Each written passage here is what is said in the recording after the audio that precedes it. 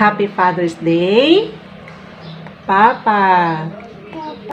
Happy Father's Day, Papa.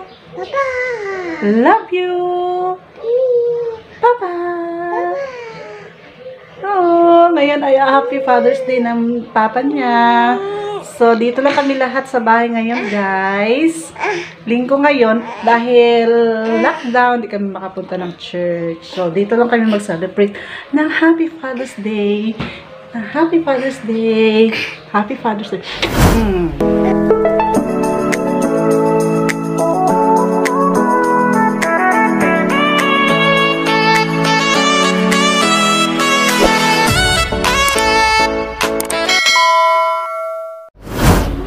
Hello guys! Good morning! Ngayon ay araw ng mga tatay. Happy Father's Day sa lahat ng mga tatay out there. Lahat ng mga papsi.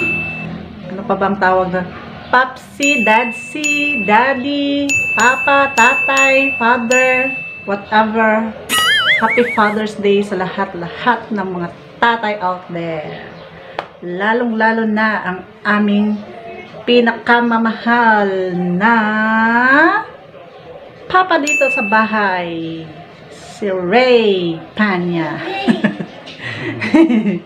Happy Father's Day. Masaya siya kasi Father's Day, tapos nandito lang kami sa bahay kasi lockdown ngayon, walang simba. Sunday kasi ngayon, kaya dapat nasa simbahan. Pero dahil lockdown, di pwedeng magpunta ng church. Dito na lang kami sa bahay nag-celebrate ng kanyang Father's Day. So early pa kanina, nilutuan ko lang siya ng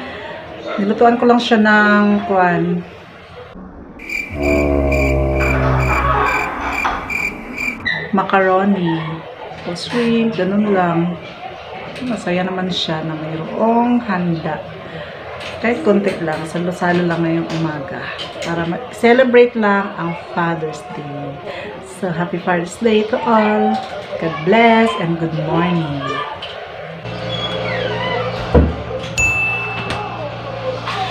Okay, halo-halo.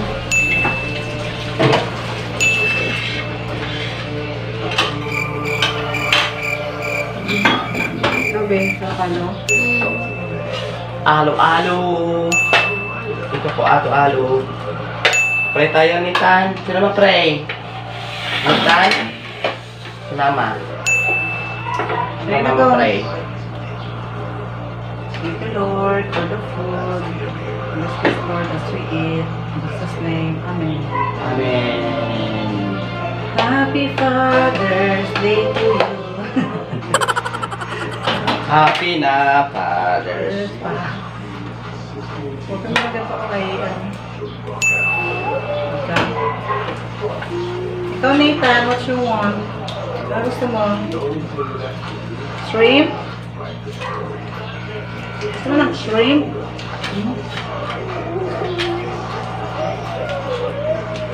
Ano ba favorite mo shrimp? On that last play, Coach Boyd called the timeout for that man right there, Giannis Antetokounmpo. As the ball was going up court, Giannis laboring, breathing heavy, just gassed, totally fatigued, needing a break. Sarap? Ami? In substitution now, Giannis, we know he plays with such a high energy and motor, getting some rest here during the second quarter ball. But I've never seen Giannis so early in the game feel that he needs a breather. I as well. I was shocked to see that right there. He appears to be better now, just getting a quick rest, a quick breather. No worries. Milwaukee can execute offensively. Alright, Well, the man out there, Bruce Brown, Net fans will remember back in practice when the team was on their last road trip. Di ba ano ni mo? Alright.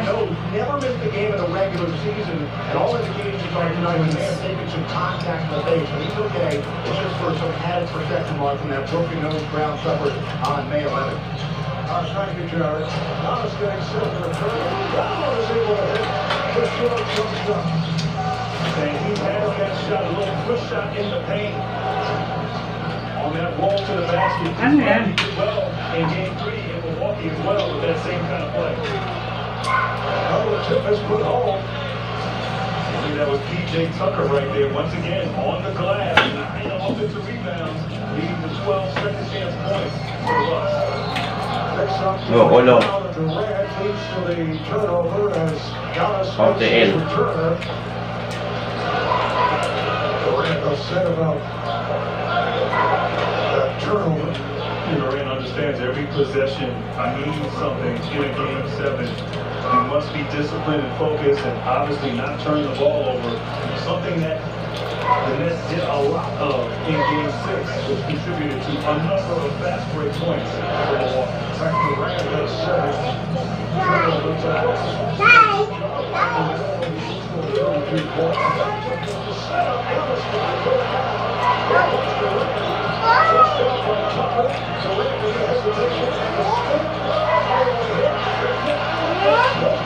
'Galing mo tama.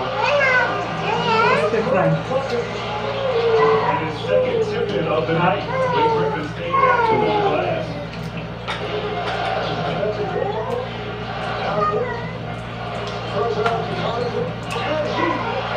Totoo mga si RJ, makakanta rin. Sometimes Giannis is going to be a decoy as he drives 3-4 defenders of the Nets in the paint. He's got to step up. Giannis did right there. It's a 2-point game. Harden is looking for a three. Now Griffin for three. Giannis one hand. Yes mo. Now. Over crack the other way. I couldn't tell if that was Harden right there. Galing niya. Causing a turnover right there, but once again, when he puts his head down, the entire defense will collapse. And great hands defensively there on Harden. So their jump ball off the Giants. 6:20 remaining in the first half. Okay, salad. Ano na salad na itan? Ginitan. Sarap ang salad. Harden did a little old school vet move right there, stealing that tip.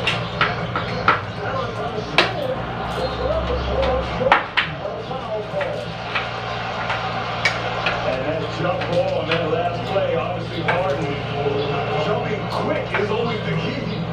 When going in a jump ball against the top player, and Harden savvy, veteran. Thank you.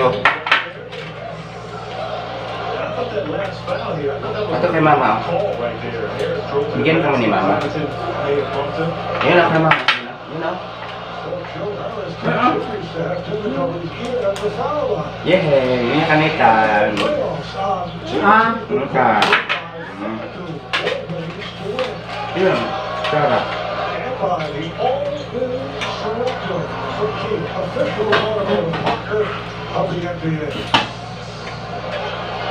A good sign for the Nets is ba't that may nano ka gong? Joe Harris did hit 3 earlier.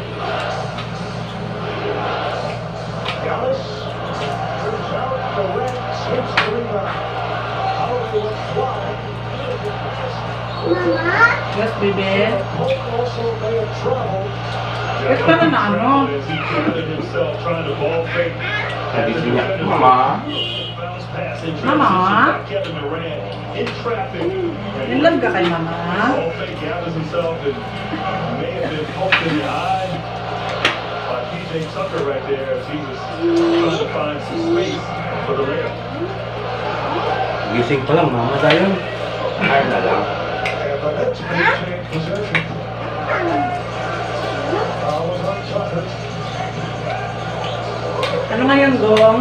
Sabi ko sa kanya. Father's Day.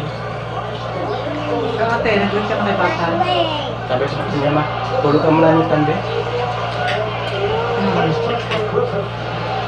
Gising naman siya. Sabi niya, Mama, Mama.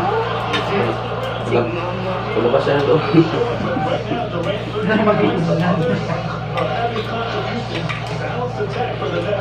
Gawasan siya, no? Bit-bit-bit niya lang mula naman. Ripped out. So here comes Hart. That's the contribution by the others. Last play by Connaughton. How about Blake Griffin? 7 points, 7 rebounds, 2 assists. Yeah, Blake Griffin, his energy, we saw that on display game 1. How about Bruce Brown? 10 points as well. So we talked about it in the pregame. Other players needing to step up. Doing just that for the Nets. Here's the red on the turnaround. Rebounded by Connaughton. Milwaukee needs a good possession. They have not scored. Everything's been contested the last couple times down the floor. And I think they could have got a better shot if they executed their half-court offense on that play. Guys from 5 minutes in the first half. Kevin Durant has gone all the way. Hart came up short. Harris with the rebound. It's Hart back. To Griffin. To Hart to score. a little funny ball in the paint right there. Beautiful pass. Blake Griffin. Acting like he was going up and wants to contest Giannis. Another one. Hard for the easy two.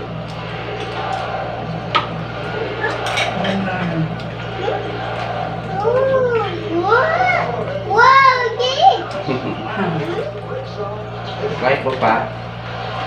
Bakit ang lumus ng basta?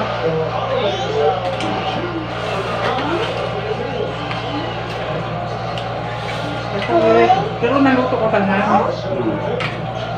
Pero iutang ko tanan. Hindi na siya kuhan. Dry sauce. Kaya kung basta sa akin mo, ba't na sa patas?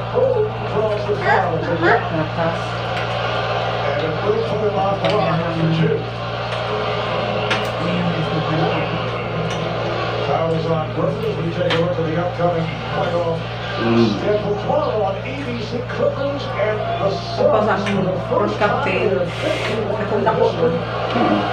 Kamay mo.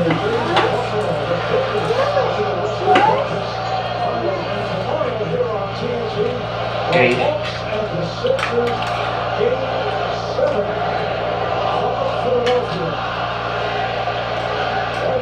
Alam ni Kan? OMG, hindi. Hindi sa masarap. Pero ilang beses ka nakain ha. Diba? Ilang beses mo siya nakain.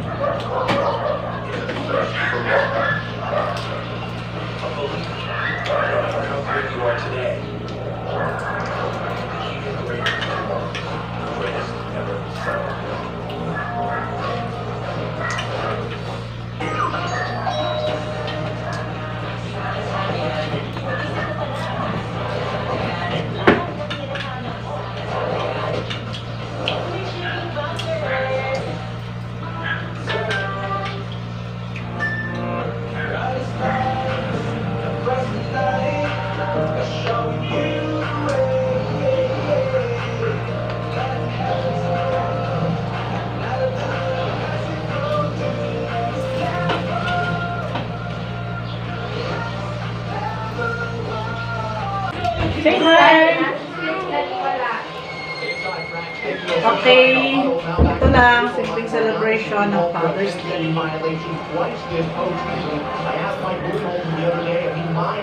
Kain-kain lang, gano'n.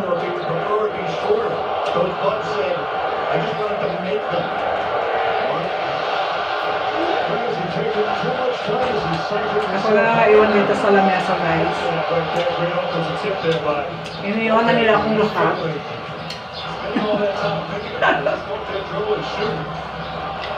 Kaya, thank you for watching. Happy Father's Day to all fathers out there. Bye!